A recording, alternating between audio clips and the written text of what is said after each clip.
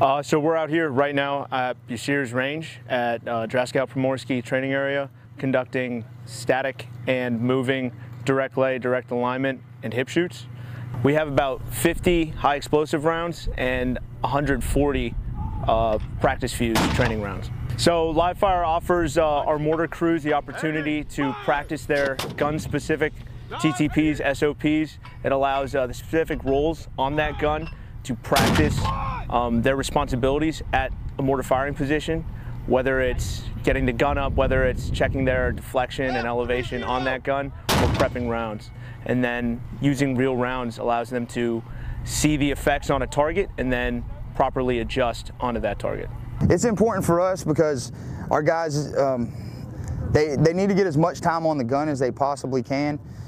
These guys, as many repetitions as they possibly can get, actually hanging live rounds, the better it's going to be for them. We're here right now making sure that we're assuring our NATO allies, like the Poles and then our neighboring countries here, of our combat readiness and also deterring an enemy force.